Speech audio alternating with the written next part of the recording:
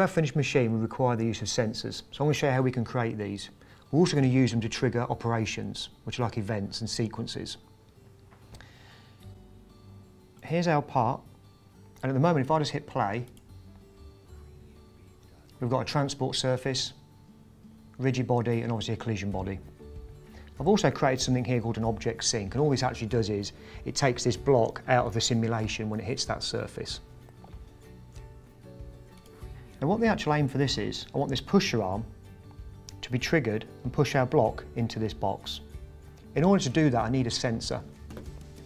So I'm going to go in and create a collision sensor. I'm going to pick this body. We can define this by various different shapes, so this could be a box, a sphere. I'm just going to use a simple line. If I go OK and I now hit play, I could actually send this collision sensor to our runtime inspector. And we can see here that it's actually being triggered when it comes into contact with our box. If I now stop this, in our navigator we can see that we've actually got our sliding joint. So this is what we saw in the previous video. And I'm now going to choose an operation. I'm going to select my position control. Now at the moment my position control is set to 0. That's both on distance and also the speed in which it's going to move. So when I hit play, it's not doing anything. The operation is going to tell it to remain at 0, but I'm going to select the collision sensor. I'm going to say when this is triggered equals false, it's going to remain at 0. So again, if I just hit OK now and I hit play, we shouldn't see anything happen. I now need a secondary operation on my same position control. And I'm going to set my position at 500mm and a speed of something like 100mm per second.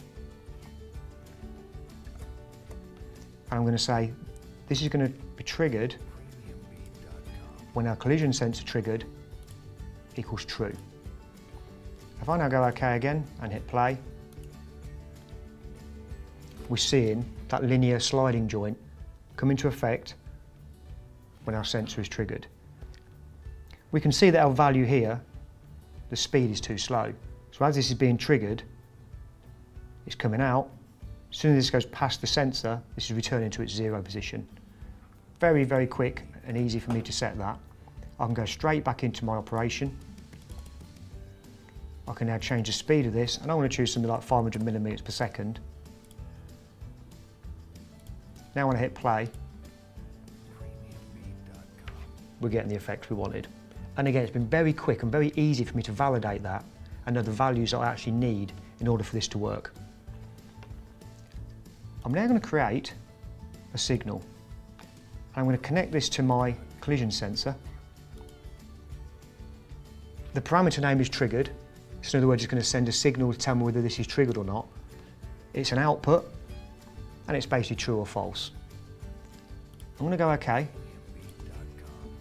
I'm going to hit play, and in my navigator look we can see we've got a signal which again we could send to see whether it's being triggered or not.